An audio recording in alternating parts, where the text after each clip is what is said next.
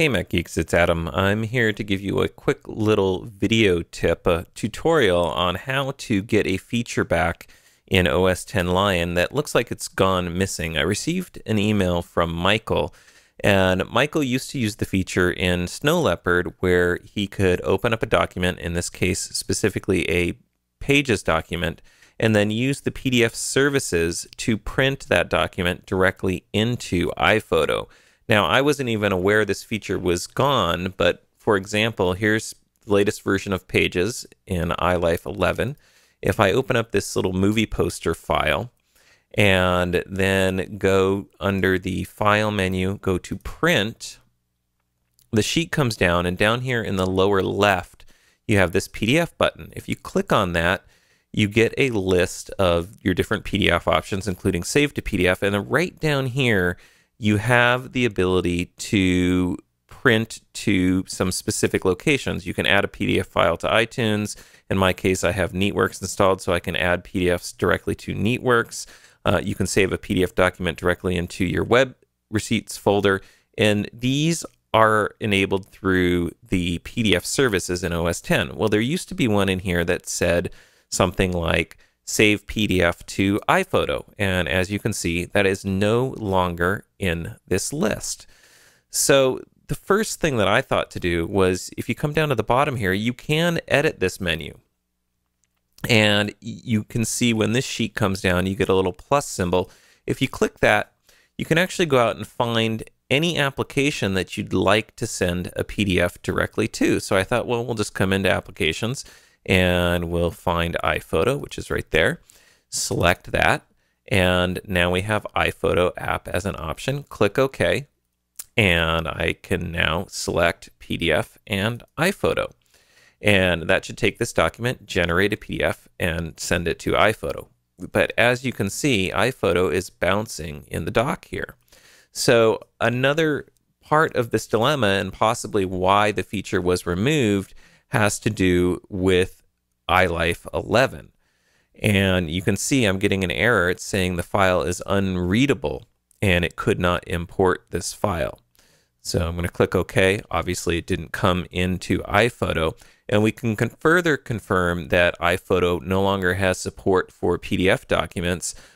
Here's just a Beat Week magazine PDF file that I have on my desktop. If I try and drag this in and add it into iPhoto, sure enough, I get the same unreadable error.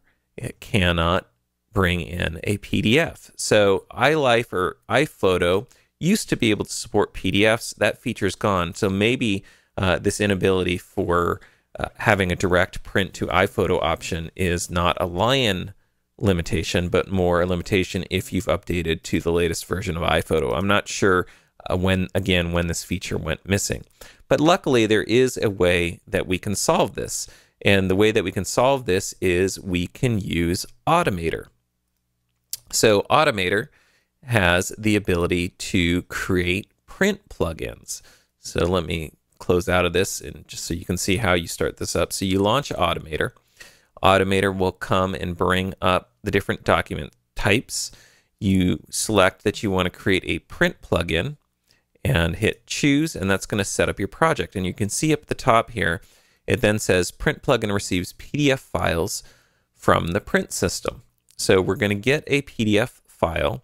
The first thing that we're going to want to do is convert that PDF file to an image. So I'm just searching here to find the Automator action that will allow us to take a PDF and turn that into an image file. And we want this render PDF pages as images action. So we drag that in there, and that's going to give us some options for setting the color mode. I'm going to go ahead and leave it in RGB. Setting the format, I'm going to go ahead and leave that as JPEG, but you can see you also have options for PDF, portable network graphics, TIFF images, so PNGs, TIFF images, and the resolution and the compression level. I want this to be end up being somewhat printable, so I'm going to set the resolution to 300 dots per inch and set the compression level to high. I'm not really concerned about getting a small file. I want the best possible quality going into iPhoto.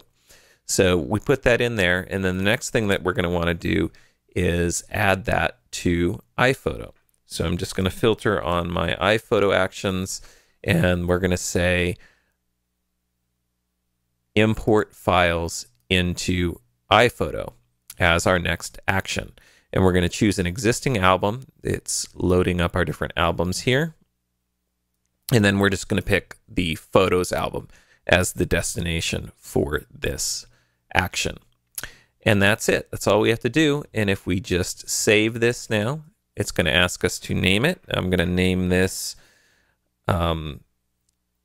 send PDF to iPhoto. And hit save. And we can now quit out of Automator. And you'll see if we go back to our Pages document, and we once again choose File, Print, and go under the PDF menu, we now have a Send PDF to iPhoto button. If we click that, sure enough, it's going to render out this PDF document as a JPEG and add it into iPhoto. And you can see right there, it's now in iPhoto. We can access it.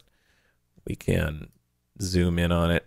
We can edit it just like any other photo and pretty much do whatever we'd like with this PDF, which is now a JPEG in iPhoto.